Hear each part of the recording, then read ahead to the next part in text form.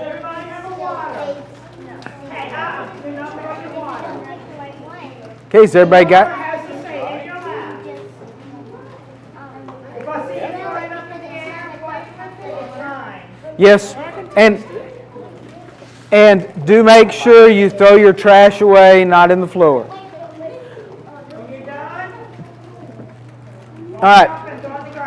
Let's see if we can get the picture of the wave up here. All right. This is a pretty cool looking wave, isn't it? All right. Now here's the deal. Waves are very powerful, and they travel long distances.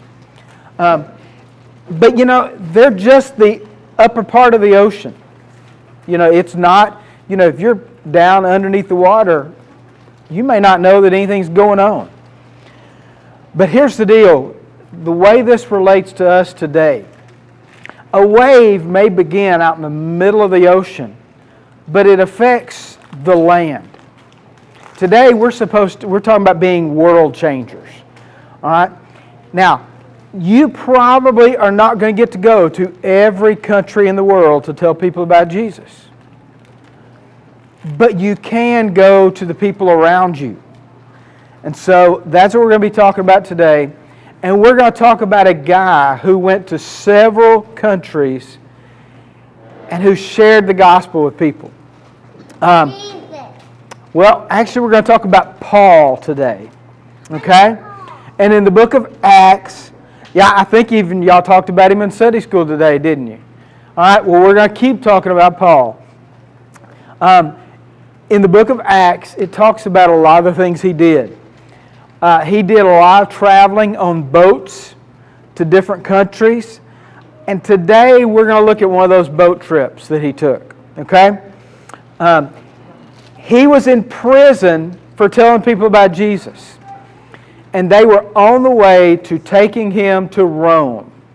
Okay? So, eventually, he's going to get to Rome. But today, what we're going to do is we're going to kind of go through Acts chapter 27. But I need someone to play Paul today. And I have already enlisted someone. So, Ethan is going to be Paul for us today. Are you sure? He looks nothing like a Paul. So, all right. So, this is Paul today. All right. So, here's your instructions. You have simple instructions. Just stand here with me while we talk about Acts chapter 27 and Paul. Can you do that? Sure. Okay. Good. All right. He says he can do it. We'll see what happens. All right. Acts chapter 27, and it's kind of a long chapter. I'm not going to read the whole thing, but we're going to kind of go through the story. When it was decided that we were to sail to Italy, they handed over Paul and some other prisoners to a centurion named Julius. Kind of like your brother. No, he's Julian. Anyway, of the imperial regiment.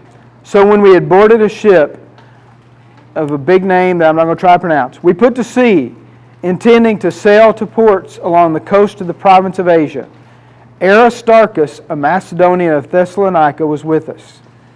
The next day we put in at Sidon, and Julius treated Paul kindly. So he was kind to you. And allowed him to go to his friends to receive their care. When we had put out to sea from there, we sailed along the northern coast of Cyprus, because the winds were against us. Okay? The winds were against you, okay?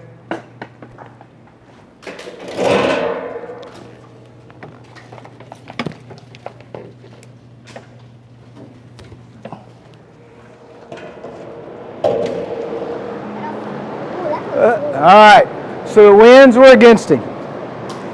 All right. They kept sailing on, okay?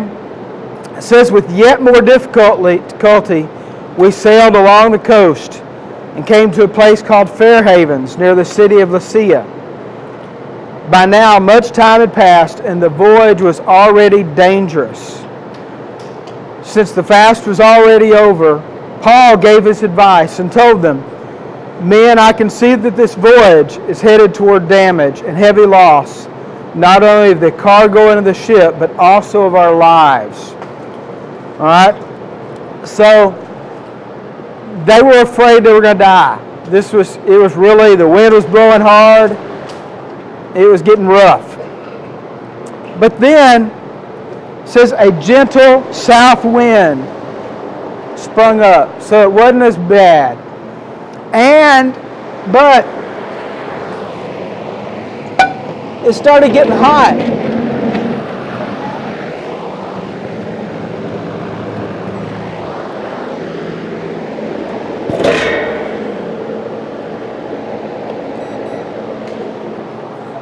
All right. They thought they had achieved their purpose. They weighed anchor and sailed along the shore of Crete. But not long after, a fierce wind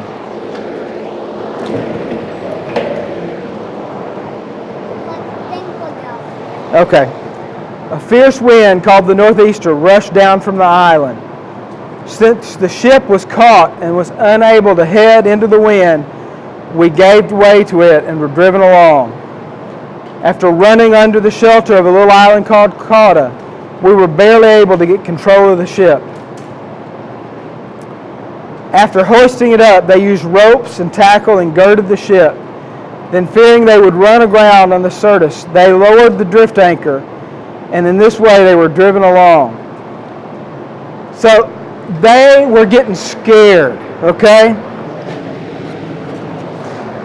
They were getting like majorly scared. They were worried about everything that was going on. This storm was going on. Some of the sailors were probably even getting sick. That didn't work. Didn't work, okay. But it was a rough trip, okay? For many days, neither sun nor stars appeared, and the severe storm kept ravaging. Finally, all hope that they would be saved was disappearing. Since many were going without food, Paul stood up among them and said, "You men should have followed my advice, not to sail from Crete and sustain this damage and loss." All right? So it's still storming, but Paul's encouraging them the whole time. But it's storming, it's raining, there's waves everywhere. All right? But Paul says, "Now I urge you to take courage, because there will be no loss of any lives, but only the ship. For this night an angel of the God I belong to and serve stood me, saying, 'Don't be afraid, Paul. You must stand before Caesar, and look, God has graciously given you all those who are sailing with you. Therefore take courage, men, because I believe God that it will be just the way it was told to me. However, we must run aground on a certain island.'" All right? So they kept going through the storm. They're afraid they're going to crash. And then the next thing he said, they started getting rid of all the stuff in the boat. So they started throwing all the stuff overboard. So you need to start throwing the stuff overboard, Paul. All right, you got stuff to throw overboard. All right. Okay. So when it was about daylight, Paul urged them to take food, saying, "Today is the 14th day that you've been waiting and going without food. Therefore I urge you to take some food." So they did. Now wait till you hear this part. It says they all became encouraged and took food themselves. In all, there were 276 people on the ship. Having eaten enough food, they began to lighten the ship by throwing the grain overboard into the sea. When daylight came, they did not recognize the land, but sighted a bay with a beach. They planned to run the ship ashore if they could. Now wait, we're going to skip ahead just a little bit. The soldiers' plan was to kill the prisoners so that no one could swim off and escape. Now remember, Paul was a prisoner. But the centurion kept them from carrying out their plan because he wanted to save Paul. So he ordered those who could swim to jump overboard first and get to land. The rest were to follow, some on planks and some on debris from the ship. In this way, all got safely to the land. All right. Thank you, Paul.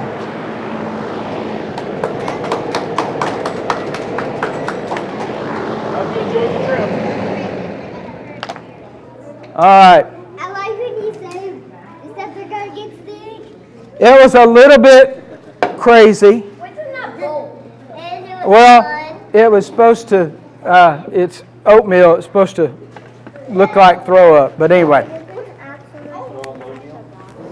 we'll pick up the boxes in a little bit. Thank you, Ethan, for being Paul. But here's the deal. Even in the middle of that storm, Paul was encouraging people.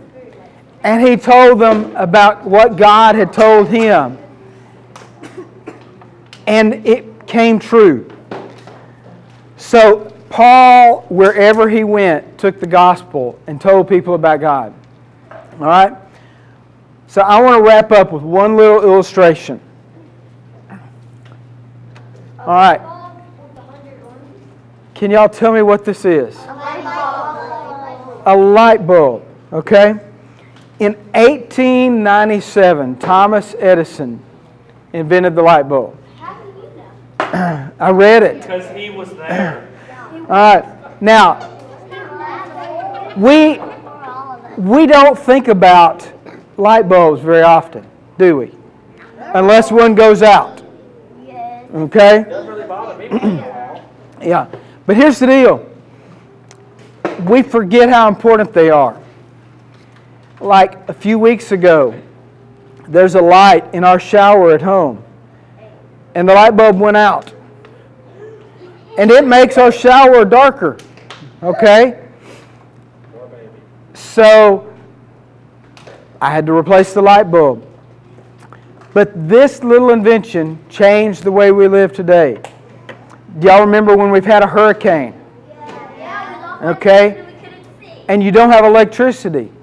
There's only so much you can do after it gets dark. You can get a flashlight. Yeah, you can get a flashlight. But light bulbs are important. But here's the deal. They changed the world.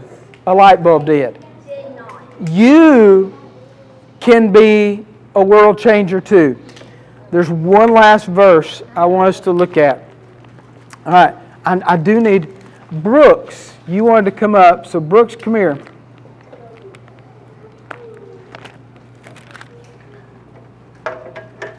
All right. I want you to read a verse for me. Verse 14 there. You are the light of the world. A city Situated on a hill cannot be hidden. All right. It says, you are the light of the world. And so that means that you can be a world changer. You can light up this world by telling people about Jesus. Now, you may not go to every country in the world, but you may be able to tell people at your school about Jesus. You may be able to tell people in your neighborhood about Jesus. You may be able to tell people on your baseball or softball or soccer team or cheer team or dance class or whatever you do. You can still be a world changer. Okay? We're going to pray, and then we're going to look at the big word real quick before we go to our rotations. So let's pray. Lord, thank you for this day. Thank you for these guys and girls, and just pray that you would help us to know that we can be world changers by telling people about you. In Jesus' name, amen.